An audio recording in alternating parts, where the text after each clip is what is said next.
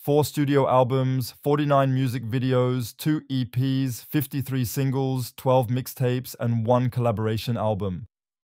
Among these, numerous platinum and gold records. This is the legacy of what may be the most successful rap group of all time, Migos. They have shaped and altered the rap game in their unique way. Today's video will unveil their journey to this legendary status.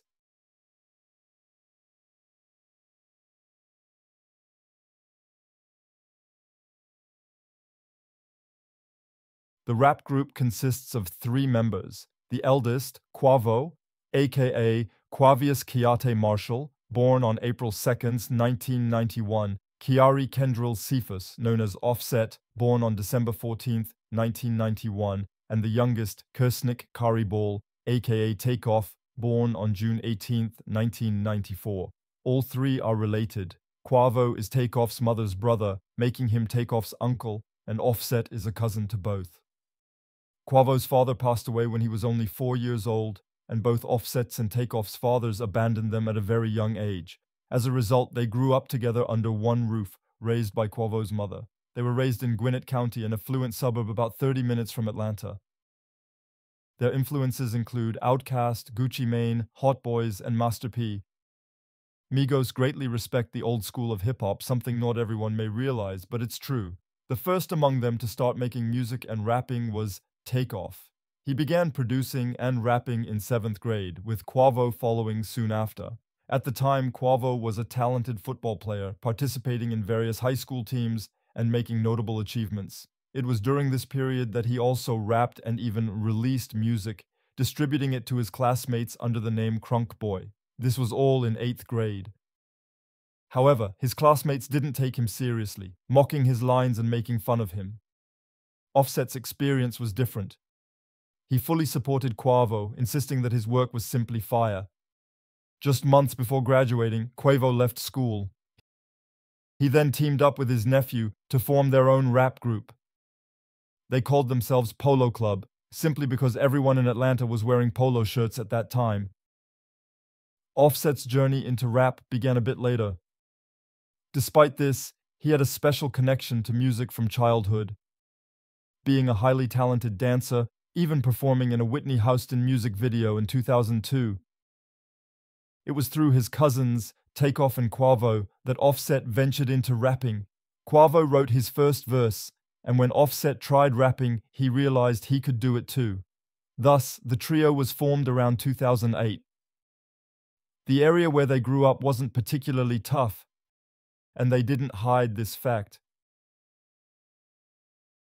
Quavo once mentioned that the 3 teenagers made life difficult for themselves, choosing to be involved with the streets.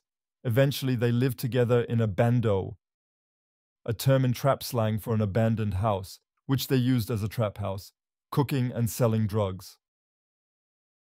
According to Offset, this life was merely part of a business plan, aiming to build capital to kickstart their careers. In this bando, there was an old TV running 24/7. It's no surprise then that in their first tracks, in their first 2 mixtapes, there were several references to old TV shows. The first 2 mixtapes were titled Jerk Season, which came out in 2011, and No Label, which was released in 2012. By this time, they were already known as Migos. Regarding the group's name, I found 2 meanings in my research. The first is that in trap slang, Migos refers to Atlanta, a key location in drug trafficking with various Latin American countries, hence the name. However, other sources claim that the group named themselves after the high Latino population in their neighborhoods, with the comedy Free Latinos being the inspiration for their name. Honestly, both explanations seem plausible. Migos often gave out drinks to DJs at local parties just so they would play their songs, helping more people discover their music. This strategy quickly built them a name in Atlanta's underground scene. They also posted videos on YouTube where they rapped into the camera and did some freestyling, all in 2012. Their first major breakthrough came with the song Bando from the No Label mixtape,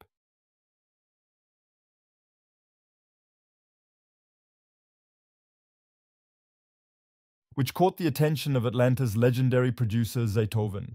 By then, Zaytoven was already well known, having worked with Gucci Mane.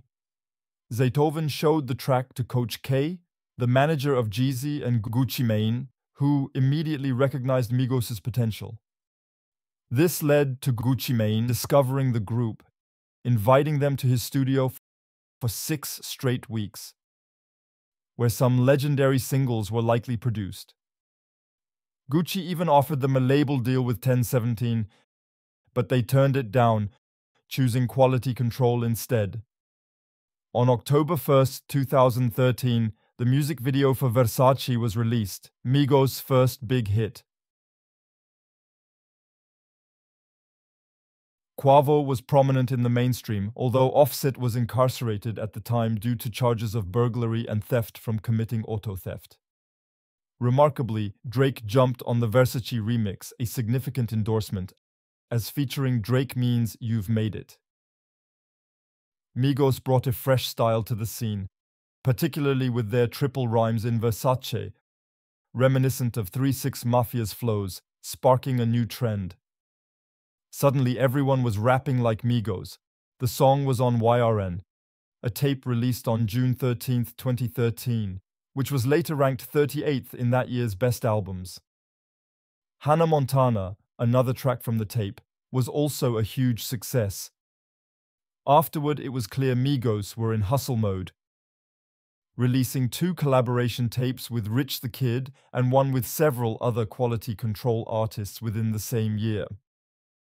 In 2014, they entered the US album charts with No Label 2. The most famous track from this tape was Fight Night,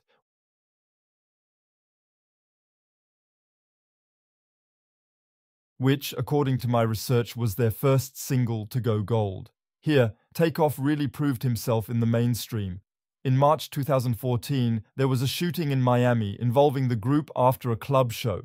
While in a van, a car pulled up and opened fire, reportedly shooting 40 rounds at the van, but miraculously, no one was injured. 2014 saw more projects, including one with Gucci Mane, the third part of the Streets on Lock series with Rich the Kid, and the RNT tape. It didn't take long before the first real rap beef emerged. They had it with Chief Keef. This feud even escalated to murder threats and a chain-snatching incident where Quavo's chain was stolen. Truly messed up, this whole beef actually deserves its own video. If you're interested, I can make one about it. Then came 2015, a year of several highs, but also some lows. They made headlines in March 2015 when a concert erupted into violent clashes where people were stabbed, beaten, and robbed. It's alleged that Migos were to blame because they missed an autograph session where several fans were waiting and reportedly showed up very late, at least to the performance. So, the atmosphere was quite tense. According to reports, Migos even encouraged people to fight. But these are just claims. What really happened is known only by those who were actually there. A month later, in March, all 3 Migos members were arrested on the campus of Southern Georgia University for drug possession and carrying a weapon on school property. Offset faced an additional charge for carrying a weapon as a convicted felon. Later, Quavo and TakeOff were granted bail of $10,000 each, but not Offset. He had to remain in custody until December of that year.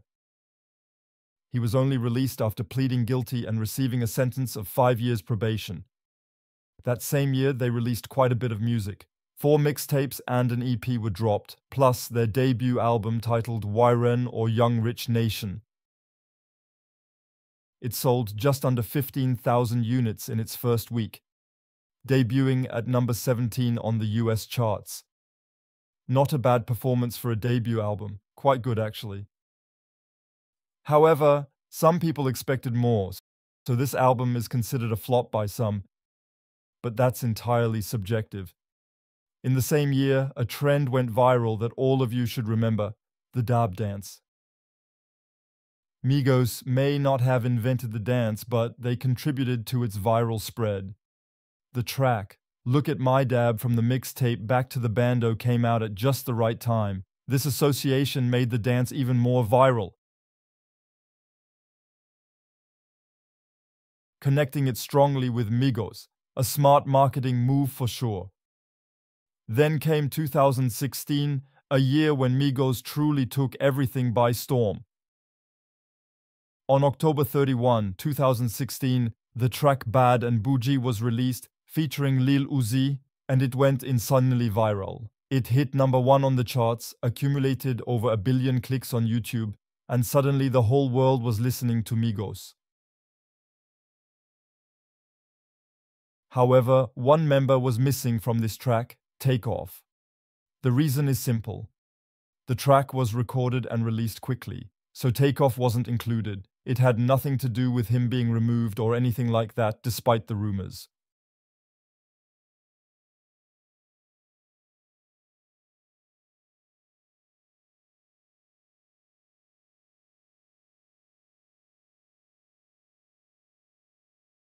And this extremely viral track was on an album that, in my opinion, is definitely a classic today, Culture, arguably the best Migos album.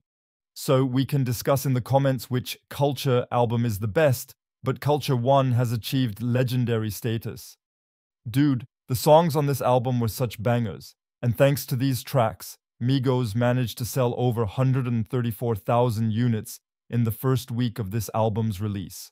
Thus, for the first time, they charted at #1 with an album. Culture was released in 2017, and in that same year, there were several confrontations I'll now list for you.